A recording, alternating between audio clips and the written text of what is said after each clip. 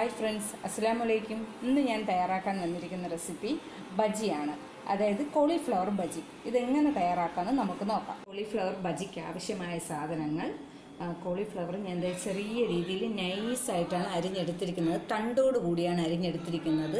ഇതുപോലെ അരിഞ്ഞ് ഞാൻ സാധാ നോർമൽ വാട്ടറിൽ കുറച്ച് മഞ്ഞൾപ്പൊടിയും ഉപ്പും ചേർത്ത് ഒരു 5 മിനിറ്റ് ആയിട്ടുണ്ട് ഇത് ഞാൻ വെച്ചിരിക്കുകയാണ്. ഇതിനെ നമുക്ക് നല്ല വൃത്തിയായി തിളച്ച വെള്ളത്തിലോട്ട് ഒരു 2 മിനിറ്റ് ഇട്ടിട്ട് നമുക്കത് വെള്ളമില്ലാതെ വാർത്തെടുക്കണം. പിന്നെ വേണ്ടത് മുളക് പൊടി എടുത്തിട്ടുണ്ട്, പെരുംജീരകപ്പൊടി എടുത്തിട്ടുണ്ട്, വലിയ ജീരകമാണ്, പിന്നെ ഉപ്പ്, പിന്നെ കടലപ്പൊടി എടുത്തിട്ടുണ്ട്, പിന്നെ കോൺഫ്ലവർ പൊടി എടുത്തിട്ടുണ്ട്, പിന്നെ കുറച്ച് അരിപ്പൊടി എടുത്തിട്ടുണ്ട്, കുറച്ച് മഞ്ഞൾപ്പൊടി എടുത്തിട്ടുണ്ട്, പിന്നെ ആവശ്യമായത് കുറച്ച് ഓയിലാണ്, ഞാൻ വെളിച്ചെണ്ണയാണ് എടുത്ത് വെച്ചിരിക്കുന്നത്. പിന്നെ ഇത് കുഴയ്ക്കാൻ ആവശ്യമായ കുറച്ച് വെള്ളം, തിളച്ച വെള്ളമാണ് ഞാൻ ഇത് കുറച്ച് എടുത്തിരിക്കുന്നത്. ഇപ്പം ഞാൻ അടുപ്പിൽ നിന്ന് ഇറക്കിയതാണ്. ഇതിലോട്ട് കോളിഫ്ലവർ ഇതിലോട്ട് ഇട്ട് കൊടുക്കാം.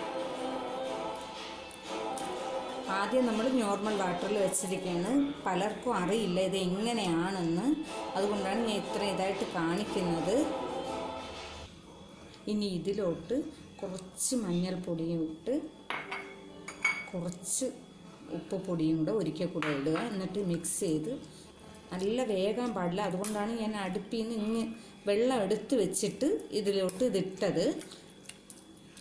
കുറച്ച് സമയം ഇതിലൊന്ന് കിടക്കട്ടെ. എന്തെങ്കിലും ഒരു ഇതുണ്ടെങ്കിൽ ഈ തിളച്ച വെള്ളത്തിലോട്ട് നിന്ന് മാറിക്കോളും. സാധാരണ ഈ കോളിഫ്ലവറിൽ എന്തെങ്കിലുമൊക്കെ പുഴുക്കളോ പ്രാണികളോ ഒക്കെ കാണുമെന്ന് പറയും. ഞാൻ വാങ്ങിച്ചതിലൊന്നും ഇതുവരെ ഒന്നും കിട്ടിയിട്ടില്ല, എന്നാലും ഒരു ഇതിന് വേണ്ടി വയ്ക്കുന്നു. ഞാനൊരു അരിപ്പിലോട്ട് ഇത് 2 മിനിറ്റ് വെച്ചിട്ട്, ഇത് കൂടുതൽ സമയം ഈ തിളച്ച വെള്ളത്തിൽ ഇരുന്ന് നല്ലതുപോലെ വേകാൻ പാടില്ല.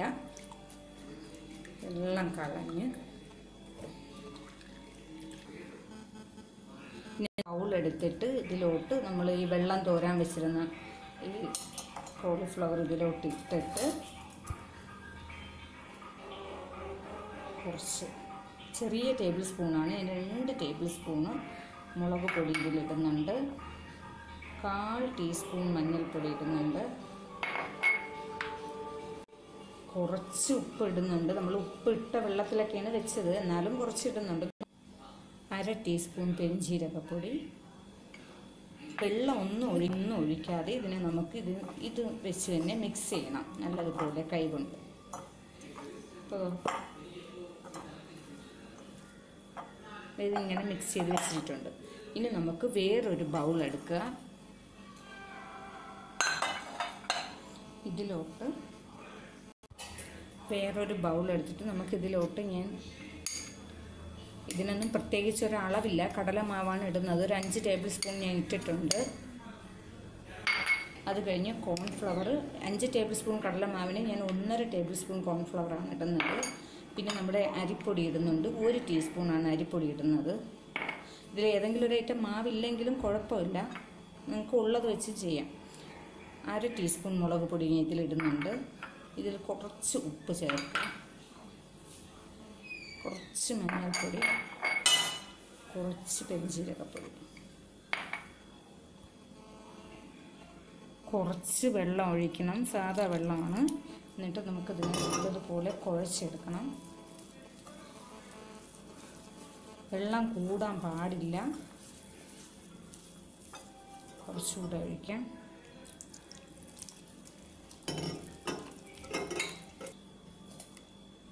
മാവ് താണ്ടെ ഇതുപോലെയാണ് ഞാൻ ആക്കിയിരിക്കുന്നത്.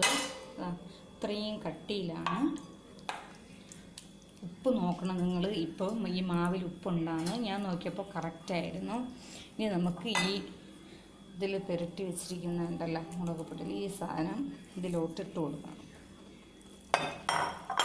എന്നിട്ട് മൊത്തം മാവും ഇതും കൂടെ നല്ലതുപോലെ മിക്സ് ചെയ്യണം. മിക്സായിട്ടുണ്ട്. ഇതിന് വെച്ചിരിക്കേണ്ട ആവശ്യമൊന്നുമില്ല, നല്ല തിളച്ച എണ്ണയിലോട്ടിട്ട് നമുക്ക് വറുത്തെടുക്കാം. ഒരു പാന് അടുപ്പത്ത് വയ്ക്കുക, നല്ല പാൻ ചൂടാവണം.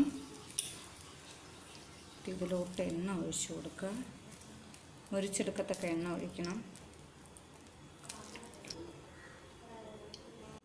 എണ്ണ നല്ലതുപോലെ ചൂടായിട്ടുണ്ട്. ഇനി ഓരോ പീസും ഇതിലോട്ട് ഇട്ട് കൊടുക്കുക.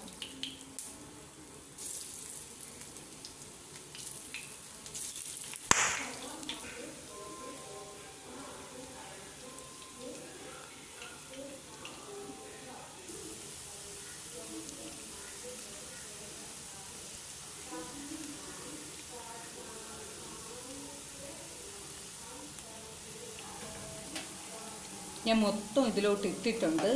ഞാൻ ഒരു കോളിഫ്ലവറിൻ്റെ പകുതിയാണ് എടുത്തിട്ടുള്ളത്. അത് ചെറുതുമായിരുന്നു, അതുകൊണ്ട് ഇത് മൊത്തം ഇതിൽ നിറഞ്ഞു നിൽപ്പുണ്ട്. ഇനി ഇത് തീ കൂട്ടി ഇട്ട് തന്നെ ഇത് മുറിച്ചെടുക്കണം. തീ കുറയ്ക്കേണ്ട ആവശ്യമൊന്നുമില്ല. നൈസായിട്ടല്ലേ നമ്മൾ അരിഞ്ഞേക്കുന്നത്. ഇതൊക്കെ നല്ല വെന്ത് കിട്ടും. ഒന്ന് നല്ല മുരിയട്ടെ. ഇതിനെ മറിച്ചിട്ട് കൊടുക്കാം.